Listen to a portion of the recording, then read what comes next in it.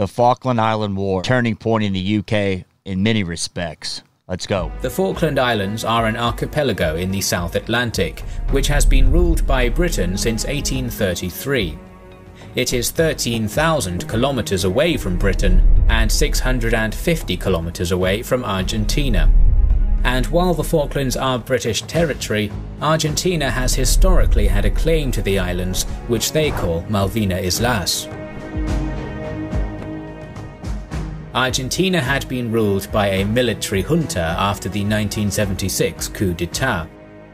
A new junta, led by the acting president General Leopoldo Galtieri, Air Brigadier General Basilio Lamidoso, and Admiral Jorge Anaya, came to power in 1981 amidst a grave economic crisis. Everybody's got a claim to everybody else's land if you go back from day zero, right? So that part of it always seems like a mystery to me. Did the Indians have it? Did the so-and-so have it? It just never ends. At some point, somebody controls the land. It's their land. Civil unrest in Argentina. The junta viewed invasion of the Falklands as an opportunity to divert people's attention from internal problems and unite Argentinians around a potential national victory. That's nothing unique to this general. How many times in history, question for you guys, have you seen bad economy, bad whatever in society? Next thing you know, we're off to another war. The junta knew that the Falklands issue is very sensitive for many Argentinians. A member of the junta, Admiral Anaya, who was the architect of the plan, strongly believed that it would not be difficult to conquer the Falkland Islands due to a small British military presence and the unwillingness of the UK to enter a conflict so far away from Britain. Argentina started the invasion of the Falklands on April 2, 1982, with amphibious commando troops under the command of Lieutenant Commander Guillermo Sanchez Sabarots landing near Cape Pembroke. The Argentinian invasion forces were 600 troops strong against 50 to 100 British troops in the Falklands. The Argentines were able to... I know that was a big point of contention in '82, how the UK was not staffing, I'm going to call it, their protectorates. In other words, very few troops on this island. It changed things. You guys remember that? Where it changed the way the UK thought about its patriotism, and hopefully things like this, because there just wasn't enough UK military to protect the island. Defeat the British in the Moody Brook barracks and then take the government house in Port Stanley. This effectively meant the defeat of the British in the Falklands. Argentina was able to gain initial success, suffering just one casualty. This was the first time a British territory was invaded by a foreign power since World War II. Britain responded by creating a war cabinet and deciding to send a task force to regain control of the Falklands. The War Cabinet was meeting daily, and it is said that Prime Minister Margaret Thatcher was very attentive to propositions by the opposition, but was resolute in execution of decisions which had already been made, and never looked back. We are here because for the first time for many years, British sovereign territory has been invaded by a foreign power. After several days of rising tension in our relations with Argentina, that country's armed forces attacked the Falkland Islands yesterday and established military control. The task force was gathered hastily and started setting sail for the Falkland Islands on April 4th. Some vessels of the task force left Britain as late as May 12th. The task force consisted of 127 ships, 43 Royal Navy vessels, 22 Royal Fleet auxiliary ships, and 62 merchant ships, including 2 aircraft carriers. Britain had 42 aircraft versus 122 Argentine aircraft. How do you think that war would be fought today? I think what would happen would be it'd be a smaller force, quicker reaction time, air superiority, and maybe some ships. I don't think we'd have this much troop movement from 13,000 1,000 kilometers away. Britain's strategy was to secure complete air and sea dominance around the Falkland Islands through its navy and aircraft before the deployment of ground troops.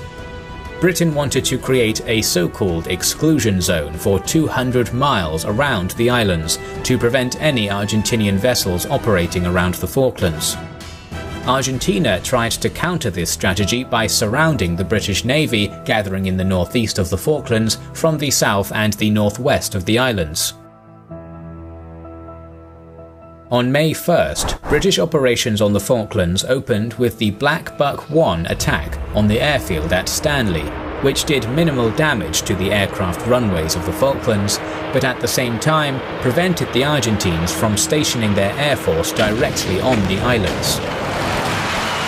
On May 2nd, the British submarine HMS Conqueror sank Argentinian light cruiser ARA General Belgrano, which forced the southern part of the Argentine fleet to... We're not talking about a comparable army here with Argentina's military. Now, they did think the Brits weren't going to do anything, obviously. They thought they could take it, and 13,000 kilometers was too far for the British to come and fight, and they were wrong. Back to the mainland and effectively killed the plan of surrounding the British Navy. 323 crew members of the General Belgrano died in this incident, which was almost half of the total Argentine casualties during the war.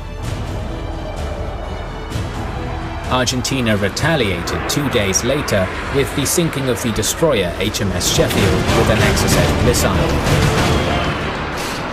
Britain was not able to secure complete dominance of the air and sea around the Falklands, but still decided to proceed with deployment of its troops to the islands despite the risks. On May 21st, the 4,000 men of 3 Commando Brigade were put ashore as follows. 2nd Battalion Parachute Regiment 2 Para from the RORO ferry Norland, and 40 Commando Royal Marines from the amphibious ship HMS Fearless were landed at San Carlos. 3rd Battalion Parachute Regiment 3 Para on the amphibious ship HMS Intrepid landed at Port San Carlos, Green Beach, and 45 Commando from RFA Stormness were landed at Ajax Bay, Red Beach. On this island, it's a lot of mountains, so you're coming in at a beach landing and you're going uphill. I'm not sure, and question for you guys, would it have been better to send in the paras or somebody jump them in, get the high ground first, then make the beach landing? Makes sense to me in hindsight. Argentina strengthened its attack on the British Navy with an aim to destroy as much supply and support as they could to make the lives of British troops in the Falklands as hard as possible. The following vessels were destroyed between May 21st and May 25th. HMS Ardent on the 21st of May, HMS Antelope on the 24th of May, also lost on this day was HMS Coventry, and MV Atlantic Conveyor on the 25th of May. You don't realize in these battles the amount that goes on till you study them. And this was a significant battle. The amount of ships destroyed, the amount of air superiority and air fighting that went on amongst both sides was very substantial in 82, because not much had been going on from the UK's perspective in the world. Now in 83, the US was involved in Grenada, but not to this magnitude of operations.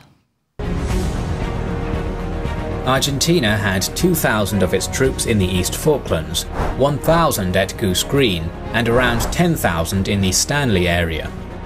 It is necessary to note that despite numerical superiority, the majority of the Argentine troops were conscripts, which obviously meant that the Argentines were at a disadvantage in comparison to the professional British troops.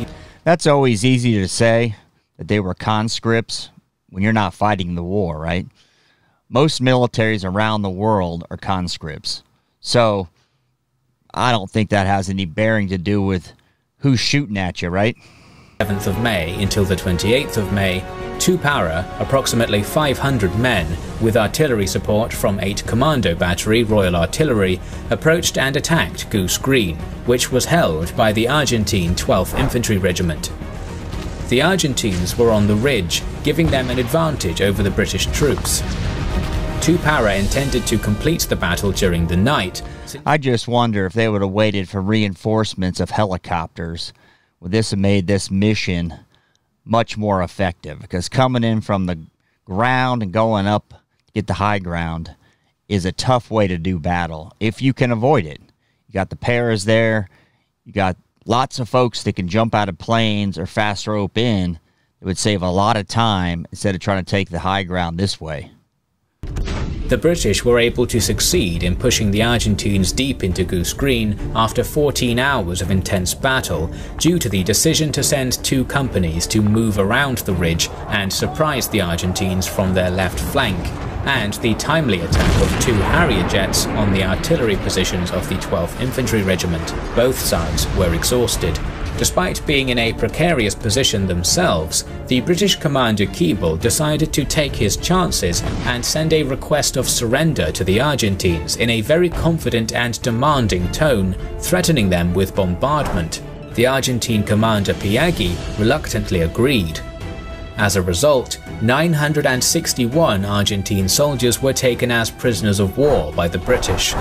A significant part of the Argentine troops were defeated.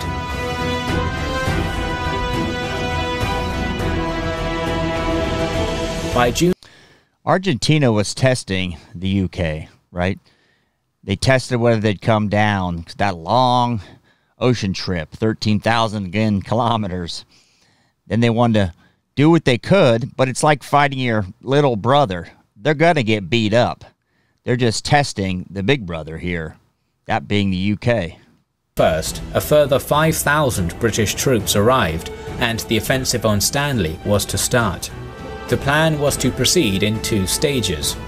The first stage was to defeat the Argentine troops in and around Mount Longdon, while the second stage focused on Mount Tumbledown. The success of this plan would open the road to Stanley. The supplies and reinforcements were to be transported by the Royal Fleet Auxiliary in Bluff Cove on June 8th at night, but due to a lack of coordination, the operation had to proceed in daylight. This was spotted by the Argentines, and they launched an airstrike on those ships.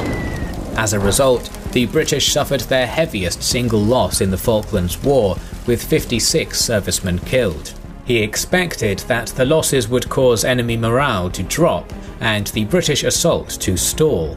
The British assault on Mount Harriet, Two Sisters and Mount Longdon started simultaneously on July 11th, after a long and painful march from San Carlos.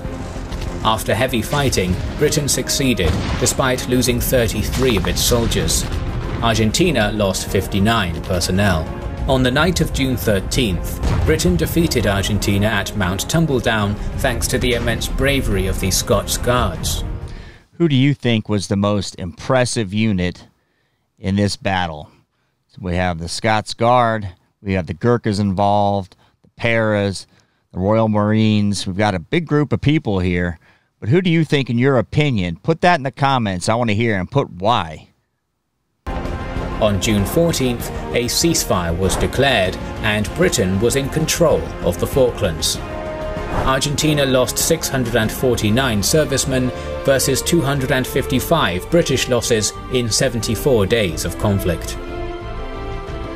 The Falklands War resulted in the restoration of British reign over the islands. Thatcher's Conservative government became more popular and won the general elections in the following year in a landslide, despite being behind in the polls prior to the start of the war. The military junta was ousted in Argentina, partly due to the defeat. That's an ongoing discussion in America. It does seem like before an election, there's some type of conflict. Not saying there's a reason for it. That's a theme I've noticed. What do you guys think the reason for that is? Channel, thanks for stopping by. For my current subscribers, I appreciate you. Thanks for watching.